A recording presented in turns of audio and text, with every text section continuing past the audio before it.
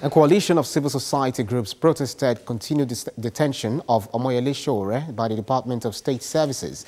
The protesters are seeking the release of Mr. Sowore, who is accused of treason and has remained in detention for more than 1 week despite meeting his bail conditions.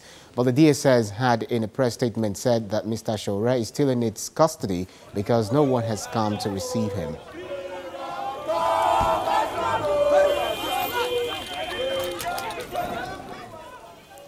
Now, one of the protesters, Deji Adeyanju, also alleged that he was offered 1 million naira not to participate in the protest. He made these allegations during the march at the DSS's office in Abuja.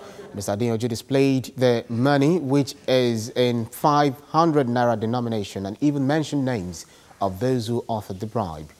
There was also another allegation by a reporter with Guardian newspaper, Oludare Richard, of being assaulted by officials of the Department of State Services while covering the protest.